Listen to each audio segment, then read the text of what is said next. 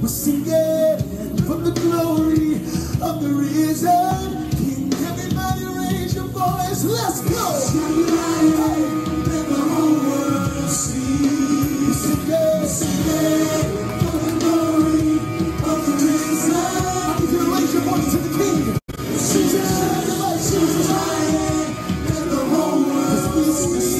Good morning, Mary.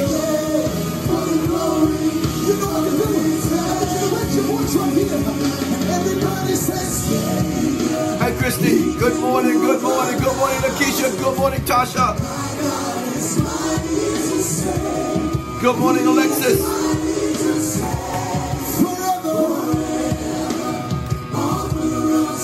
Good morning, Brandy.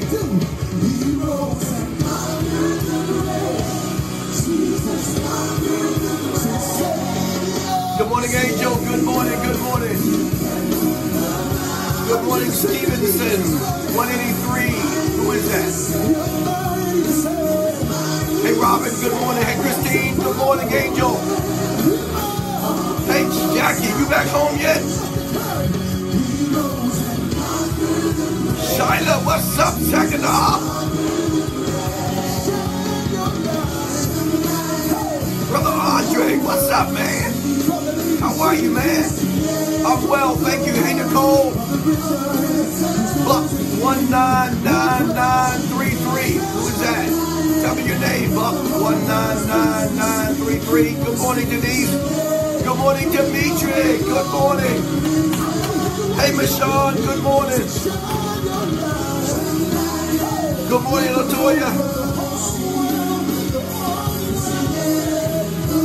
Hey, oh, hey, Mike. How are you?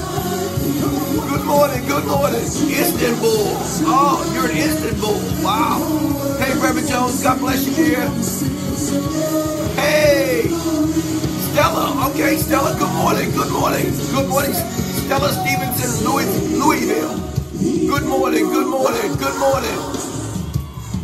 E-N-H-A-N, Hangwich. Who is that? Tell me who you are. Hey, Monique, good morning. Where you coming in from? Hey, Monique, how are you? Hey, Denise, good morning. Congratulations on your daughter's engagement. She needs to call me. Oh, no, he needs to call me. Hey, Pat. Good morning, good morning. I'll reach out to him, Denise. Don't you do it. I'll call him. How was your first day back, Monique? Hey, Lynn. No sound? Catherine, you have no sound? Andre, can you hear me? Hey, Toby. Toby, I heard I can announce now, right? Hey, Charity, good morning. Hey, Tara. Hey, Tawana. Come on, Pat. Good morning. Good morning. I'll call Milton. I'll call Milton. Hey, Dina. Good morning, dear.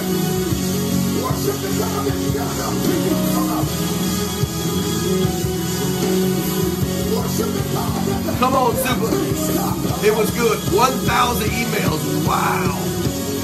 Wow. Thank you, Christine. Hey, Denise. Hey, Channy. Good morning.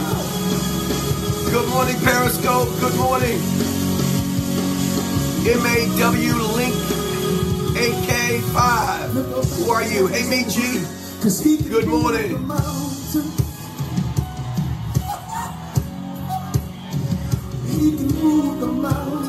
Hey, hey, hey. Hey, Deacon, God bless you. Hey, Jerry.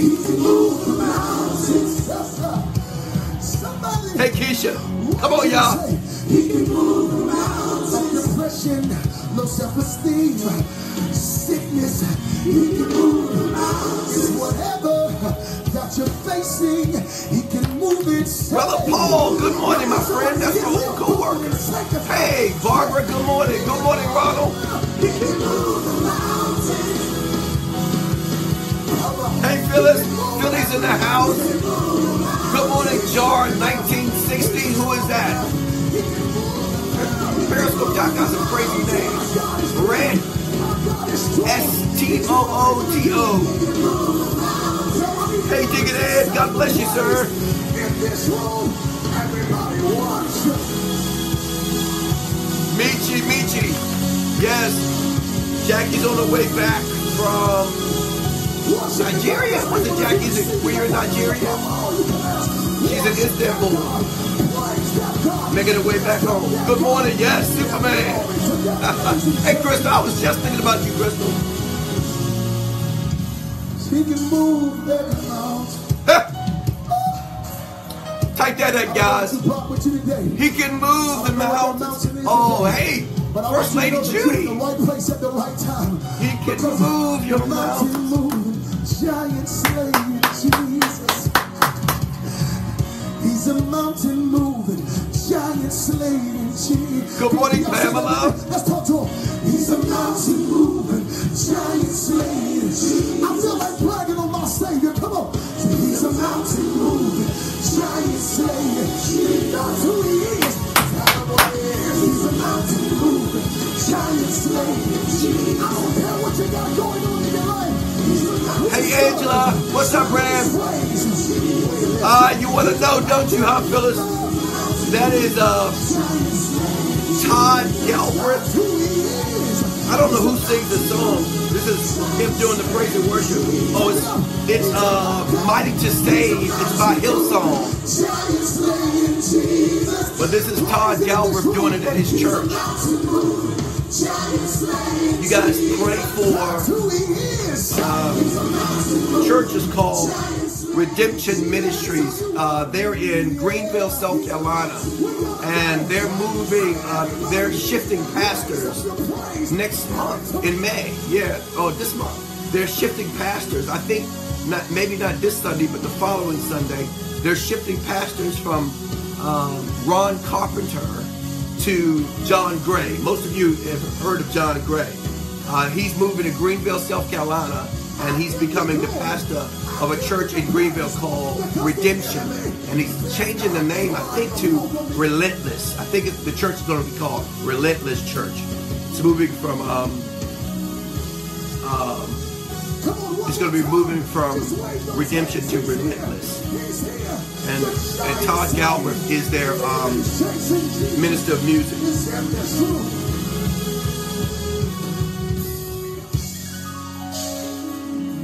So Savior, he can move the mountains. My God. Hey, Shanilla, good morning. You love John Gray? Yes, John Gray will be in Greenville, South Carolina. Hey, Diggin' Eric. So let's pray for him and his wife as they take over the pastorship down in Greenville. So he's leaving. I'm not even sure what Joel Osteen's church is called in Texas. So he's moving from Texas to Greenville, South Carolina. So let's pray for him and his wife. Amen. Good morning, everybody. Blessings to you.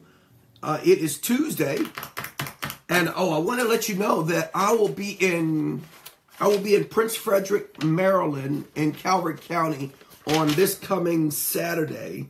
There is a 15th annual community prayer walk, Saturday, May 5th. It begins at 10 o'clock at the Prince Frederick Shopping Center. And I think it's a walking and praying as one body in Prince Frederick, Maryland.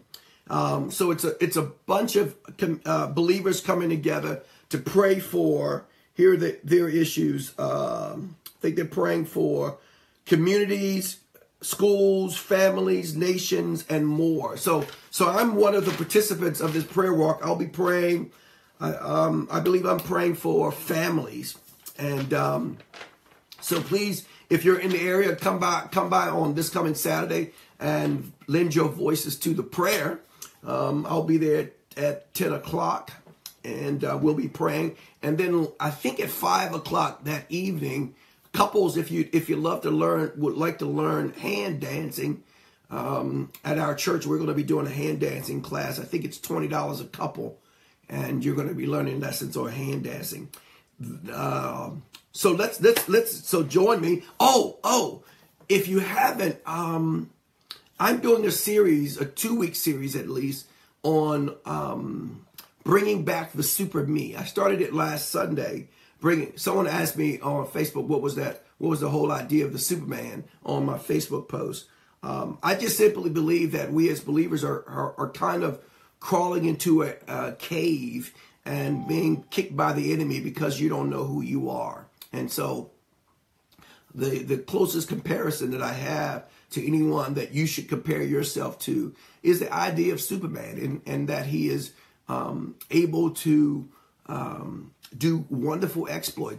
Nothing stops Superman but kryptonite. And so if in fact you as a believer are not winning battles in your life, if you're not winning faith battles, if you're not winning financial battles, if you're not winning health battles, if you're not winning relationship battles, if there seems to be a continued loss and lack in your life, it must mean that there's kryptonite in your life somewhere. You must be too close to kryptonite, because by your identity, you should not be losing. You should not be losing. You should not be depressed. You should not be feeling lonely. You should not be having a drink and smoke and pop pills or rely on any foreign substance to get you up and moving throughout the day. The Spirit of the living God that is lying in you should be doing the work. And if you find yourself as a believer and you're not living a victorious life consistently, I'm not talking about every now and then something happens and you have a good day. No, I'm talking about if you're not living a consistent, whole, and complete life as a believer, you have to then pause long enough to check to see if in fact there is something in your life that is not like God, that is drawing your attention away from God and disintegrating the power that is within you. All right. And so that was the whole idea of Superman. And I'm going to talk about kryptonite on Sunday. What are the types of things, fear and loneliness and lack and all of that stuff? What is in our lives that's causing us to not live the victorious life? All right. So join me this coming Sunday. We'll be at Bible study tonight. We're talking about faith and Bible study. What is faith? How do you increase your faith? How do you get your faith to the next level? We're talking about that at Bible study. So join us tonight at 7:30 for Bible study. I am talking about for the next couple of days on Wake Up With the Word, this idea of faithfulness. What is faithfulness? 2 Chronicles chapter number 16, verse number 9 is our text for this morning. 2 Chronicles chapter number 16, verse number 9. The eyes of the Lord search the whole earth in order to strengthen those whose hearts are fully committed to him. Did you get that? That here's what you need to understand for your own particular personal life. That the eyes of the Lord search the whole earth in order to, check this out, here's what he's coming for, to strengthen those whose hearts are fully committed toward him. Since I was a boy, I've always heard that God honors faithfulness. In fact, men and women throughout my life were respected, revered, and celebrated because of their ability to, quote unquote, be faithful. If you notice that if you go to churches in my culture, I was church, so I would hear all the time that people would be celebrated, and then the first thing they would say is that this brother or this sister is faithful. You can trust who they are. You can trust consistently, and they were oftentimes praised because of their faithfulness. But what does being faithful mean? And why don't we seem to honor this characteristic anymore? Why don't we, in the 21st century, in 2018, why aren't we lauding people? Why aren't we respecting, looking up to, revering people who are faithful? In the dictionary, to be faithful means to be reliable, to be steadfast, to be unwavering. The Bible speaks of this type of faithfulness in 4 ways. Number 1, faithfulness is an attribute of God. Number 2, it is a positive characteristics that the Bible says so few have. Number 3, as a characteristic that too many of us lack. Lastly, and as a gift of the Holy Spirit. It is a gift of the Holy Spirit.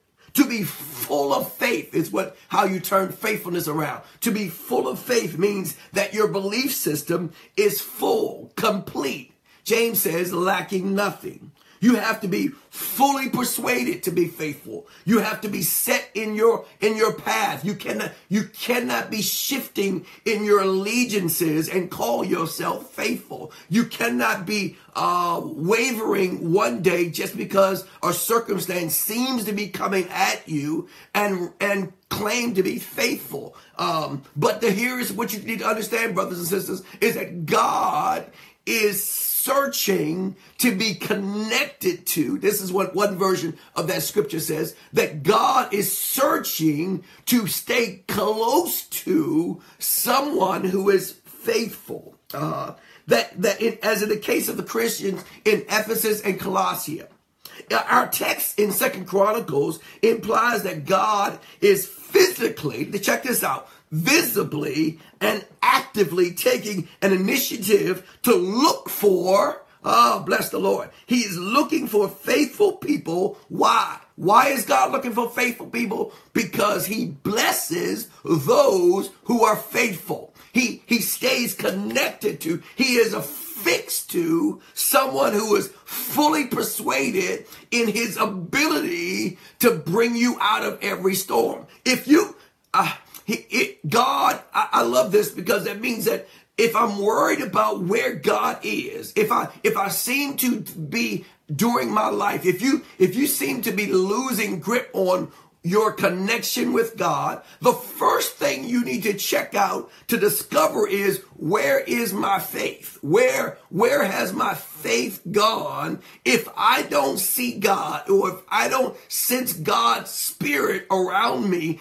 in this situation, the likelihood is that not God has changed, but somehow my faith has changed, or my focus, that's a better word, my focus has turned away from God, or at least my focus has been watered down to start to look at, as a Peter did, you start looking at the conditions and you're wondering where God is when you begin to sink. Oh, that was good. Yes, got faith. That's a good t-shirt to get. Got faith. Our text implies that God blesses faithfulness. It says that the eyes of the Lord searches the whole earth in order to strengthen those whose hearts are fully committed to him. Did you hear that? A lot of us wonder where God is when we seem to need him most.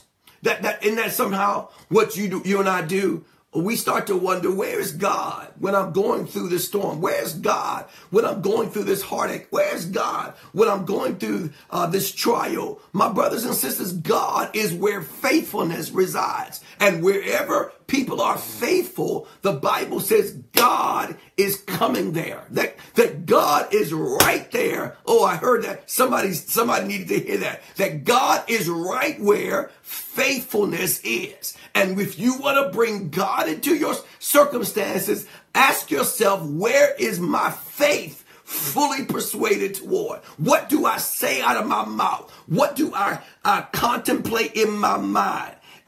He will keep me in perfect peace when my mind is stayed on him. What is my thought life like? What am I presenting out from my mouth? Where's my body being moved toward? Because wherever your mind is, the Bible says that's where your body will be also. That's where you will go toward. Your mouth will go towards your thoughts. And your body, your actions will move toward your faith. And wherever your faith is, whether it's in your money, if it's in your car, if it's in your job, if it's in your relationship, if it's in whatever it's in, that's where your God is. And God is saying, you're wondering where I am, and I'm wondering where you are.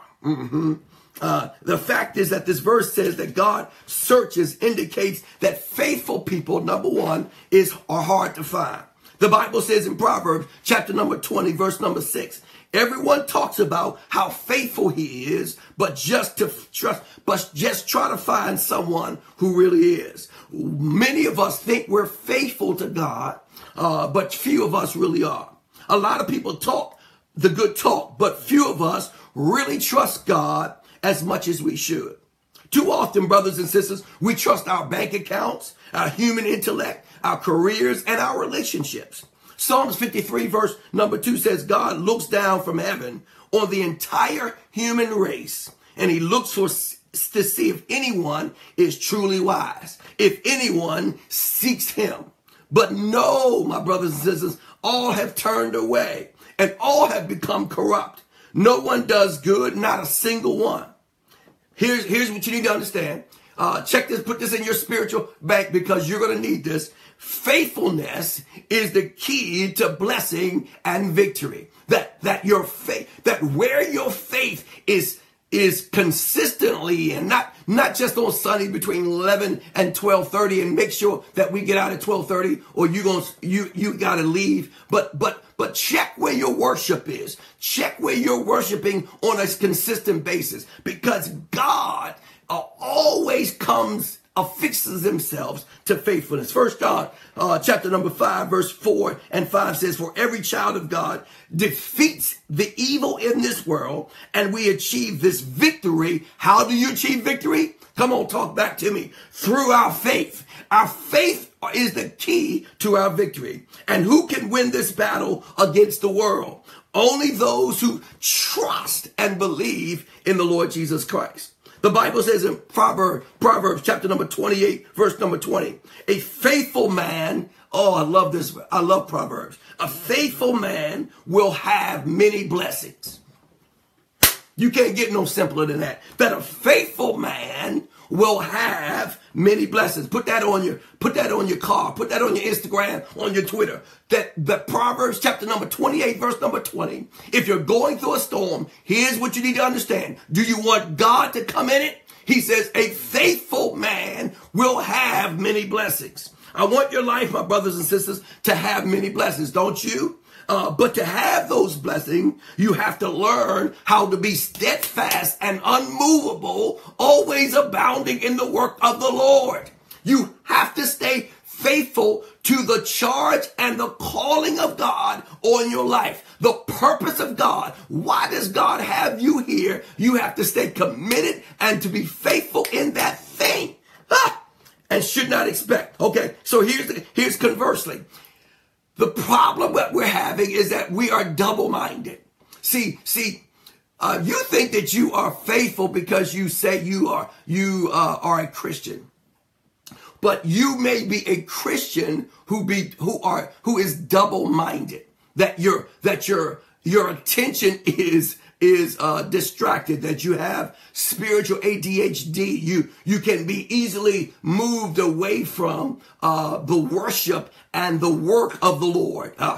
Check that out. That when you get easily distracted and you get pulled upon in all different types of directions, and God's work and his worship becomes secondary or third on the list of things that you have to do on a given day, you have now become, in God's eyes, hear me now, double-minded. You may sound like you're staying consistent. I still love God, but God is saying, no, your attention is moved in another direction. And this is what James says. He says, too many of us are double-minded, inconsistent, or other words, unfaithful. That man, James says, is referred to as unstable, is what God calls you. And he should not expect to receive anything from God.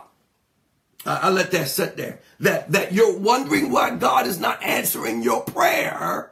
It is because you are double-minded and unstable, and you should not expect to receive anything from God. I'll leave you with this scripture as an example of faithfulness. It's in your Bible, and it's called the persistent widow. Here's what it says. Then Jesus told the disciples a parable to show them that they should always pray and never give up. He said, in a certain town, there was a judge who neither feared God nor cared about what people thought. And there was a widow in that town who kept coming to him with a plea. Grant me justice against my adversary. For some time, the judge refused. But finally, he said to himself, even though I don't fear God or care what people think, yet because this widow keeps bothering me, she will not stop.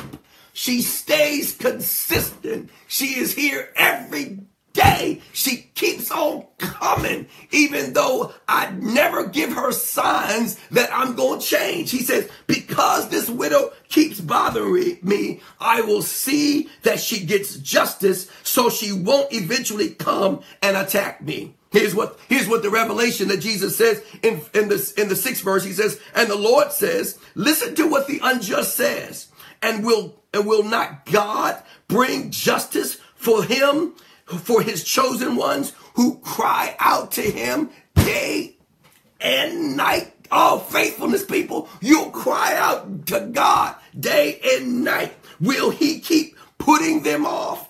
I tell you, he will see that they get justice quickly. However, the problem is, this is what Jesus says. He drops the bomb on us. He says, God will come speedily to those who are crying out to him day and night. But here's what Jesus says. However, the Son of Man comes, will he find faith like that on the earth? That's the question. It's not the question is, where is God? The question is, brothers and sisters, where is our faith? Let's pray. Father, we thank you that you are the epitome of faithfulness. You never sleep or slumber. You are always here. Praise you, God, for your faithfulness, for you showing us what reliability and consistency is all about. And so, God, I sense a move of your spirit to call us, your children, to faithfulness. And if our lives are indicative of lack and slothfulness and mediocrity and minimization, if we seem to be scattered and wanting all the time, God, could it be that you have not left us, but that we have left you? That our mind, that our thoughts, that our speech, that our actions are so watered down that we are so removed from our complete and consistent worship of you that it seems as if you are far away. But God, you are searching for us. You're searching for faithfulness in us. And so, God, I'm praying today that we would recognize that if I have moved off of my place of faithfulness, if I've become distracted in the desires of this world, if my attention has been moved to the lust of the eye and the lust of the flesh and the pride of life, God, I pray in Jesus' name that you would kick something up in us, that you would prick something in our hearts, oh God, that you would draw our hearts back to making sure that at the end of the day, that the one who is pleased the most is you. Help us, God, to be more faithful in our consistency in worshiping and working for you. Be with us and guide us and keep us is my prayer. Make your face to illuminate on the faithful so that we can see and respect and revere once again those who are faithful among us. Do that for us, God, and we will be so careful, so honored to give your name the praise and the glory and the honor. Be with us and guide us today as we walk out of our house, not to go to a job, not to go to school, but to be an example of your faithfulness on the earth. God, Help us mix our mind, that you have placed us in our schools and you placed us in our businesses and placed us in our homes to be light and salt, not to just get an income. God, you are faithful. So God, help us to have our mind being faithful to pleasing you. And for that, we give you praise. In Jesus' name, amen, amen, amen, amen, amen. God, my brothers and sisters, keep that in your spirit today. I believe that God is calling for us, you and I, to be faithful. Bless you, bless you, bless you. I'll see you tomorrow. Bless you, God. Have a wonderful day.